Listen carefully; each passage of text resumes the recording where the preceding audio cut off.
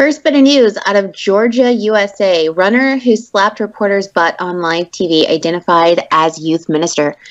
Tommy Callaway is both a youth group leader at his church and a Boy Scout leader. He was running a 10K in Georgia. As he's running by, he sees a news anchor. Everyone's, waving to the camera that's in front of her. He decides he's going to walk up to this news anchor and just slap her hard on the butt. You can see in her face, she's completely devastated. She tweets about it, right? So it gets a lot of attention, and people want to know who this guy was. They were able to track him down. Lo and behold, he's a youth minister at his church, and they start calling him out. Well, he reaches out to her. He tries to apologize, and she says, it doesn't matter if you intended to hurt me or not. The fact is you did, and you don't get to just touch women's bodies whenever you feel like it. And so she filed a police report. It's in the police hands. And Armin, do you have the video on it? Yeah, but the main reason why this is an Atheist Republic, before I show the video, is because this guy was found to be a youth minister, right? Yes. Okay, so, yeah, but I'll comment on that, but let me just get the video first. Alright, so let me see if the video is showing on the screen properly. No, it's not. Oh yeah, I know what to do. Okay, so let me just play the video. Let me know if you have the audio. Okay. Okay, it's playing right now. 30 seconds. Whoa! Not expecting that. People have also dressed up in costumes. Let me go back. Oh, okay. So first she's laughing. This is before she gets slapped on the butt. People have also dressed up in costumes. Everybody is just like looking at the camera and saying hi. Oh, there it is. Ooh. It's very exciting.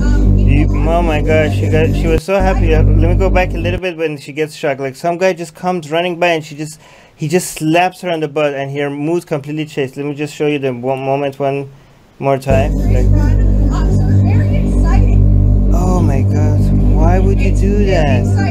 Her face breaks my heart. Yeah, her face is like, she was so happy, she was so exciting. Look, oh no. It's very exciting.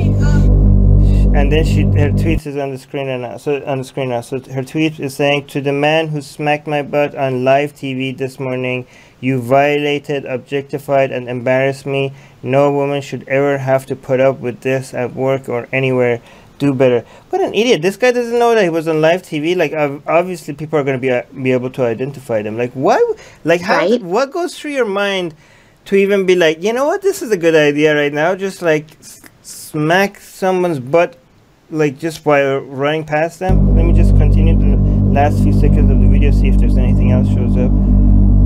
This guy's a youth minister, right? Wow. Yes. All right, let me go back to the video I have of us. Close this one.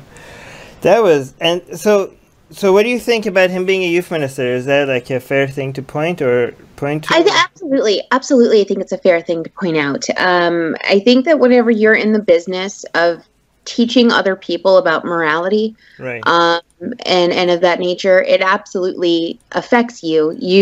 Your actions, are constantly under a magnifying glass. People look up to you. You're the one teaching other people. That's the role he chose to play. I did want to point out what his lawyer said about him. But before you do, Ali, I forgot that some people that are not from United States or Western countries might not know what a youth minister is. So yeah, so we might want to tell people what is a youth minister. Yeah, so a youth minister is a preacher for anyone in the church 17 years and younger.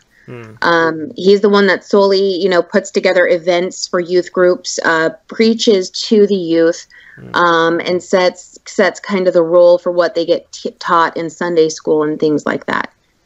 Right. Okay. So, sorry, from his lawyer, he says this man is a loving husband, father, who is very active in his community and local church, insisting he was working with those involved to correct the situations. And while we regret the situation, Mr. Callaway did not act with any criminal intentions. And I want to say, like, even as a lawyer, you have to understand, even if he wasn't trying to act with any criminal intentions, you can't just go around violating people. Wait, how do you slap someone's butt without their permission, without trying to act without any criminal intention? Exactly. Like, how does that work? Like if I come and rob your house, and my lawyer says, sorry, my client robbed your house, but he didn't have any criminal intent. Like, I don't understand. That's exactly what his lawyer is trying to say here. No, It's ridiculous. No, but this guy's, I mean, the youth minister aside, the lawyer, I'm pretty sure the lawyer is smarter in law stuff than me and you guys. So what is it? Like, what? Like, how's that? What? Can we try to steelman this guy and try to see why would he say so? Maybe this guy's case was so bad that he didn't have anything else to say. Like, that was just the best thing that he could come up with. His client was caught literally red-handed right here on the news, live TV. So, right. I don't know. Okay, so Ryan, the top comment is from Ryan. He's saying that can't be true. He's a minister. He slapped a girl's butt, not a little boy's butt. So it's a minister joke. Nelson. Okay, so my comment on this, like a lot of people, here's the thing that we need to be careful about as atheist activists, right? The point about stories like this is not that if you are a minister or if you're a religious leader, that means you're more likely to be immoral, right? Right. We're not saying that, and even if we were saying that, we can't point to anecdotal stories like this to make that case.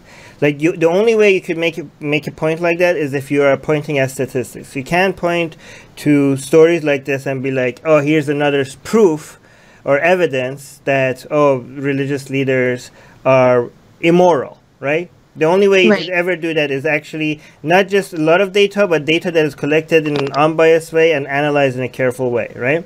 But what the stories like this do point to is not that ministers are less moral. Maybe statistics do that, but this one is that religion, at least what it does is that religion doesn't necessarily give you morality, right?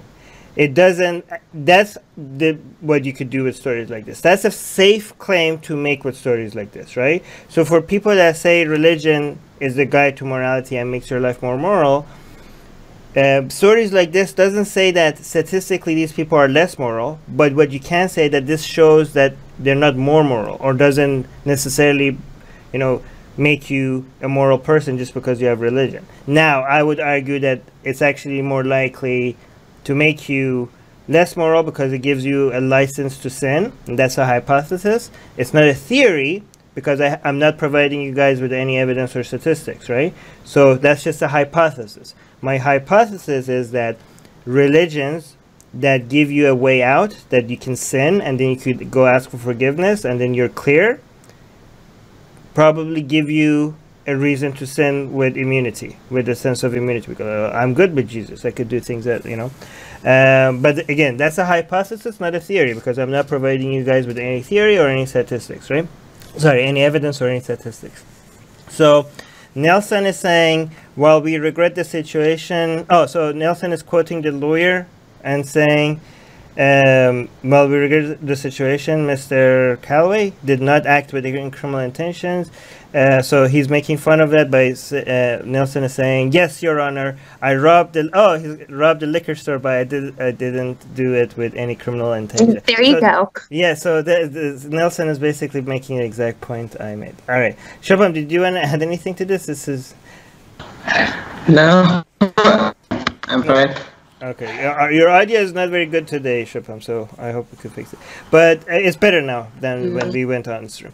Another thing, by the way, guys, I can tell you, like, for people that haven't experienced somebody doing this to them, this might not seem like that big of a deal. But I can tell you, I've experienced this, and I can tell you it's a big deal. When I was a kid, teenager, I don't know. How old was I forgot, but I was in early high school. I remember getting a taxi, right, being on a cab, trying to get home, and the taxi driver, and this is back in Iran, he puts his hand on my lap, right, on my leg, and he starts going up and down my leg, and he's saying, like, where do you want me to take you, dear, or something like weird like that. And I was like, I want to get out. And he's like, no, and he keeps rubbing my leg, like, no, come tell me, I could take you wherever you want. I'm like, oh gosh. I don't like, get me out. I want to get out. And I started making a huge noise and stuff, and like, he just pulls over and I get out. And I just sit there on the side of the street, and I was like, before then, I didn't know that this kind of stuff could happen to like boys and stuff, right? I was so, I mean, okay, this is how bad it felt. Like, if a whole bunch of people started beating me up, right, I would go home and I would tell everybody. I would call the cops, I would tell my parents, but this was so much worse, even though it wasn't anything physical, that I at that point I felt so, unmasculine and so, humiliated, that I thought that I'm going to take this to my grave. You know what I mean? Like, I thought, like, if anybody ever found out what happened to me, this would be the most embarrassing thing that has ever happened to me. And I will never, like, I would have rather if a whole bunch of people beat the shit out of me. Oh my God, I swear, sorry. This whole YouTube video got ruined. But I would have preferred that happen, and I went out and, I wouldn't be embarrassed. I would tell my parents. I would have preferred that. I would have told the police. But this was so disgusting and so humiliating that I was hurt more, and I couldn't even tell anybody about it. Right? That's how humiliating it was. So it's hard to explain the feeling that you get when somebody does that to you, unless it happens to you. So, right. Unless it happens from somebody that you don't want, right? Like, you can't compare it to somebody doing this to you that you welcome it. You know what I mean? So I don't know. Anyways, that's just my experience. Anyways, sorry, I take too long on this story. No, it's okay. Yeah. Let me see. Atheists are under attack in many places. If they were Christians, their voices would be heard. If they were Jews, their voices would be heard. If they were Muslims, their voices would be heard. But they are atheists, and not many seem to be listening. Let's make it difficult for them to ignore us. We have built a global community, and now we are tearing down geographic, cultural, and language barriers so we can find each other and support each other. In the last decade, we have built the largest atheist community in the world. Now we're doing the same in other languages.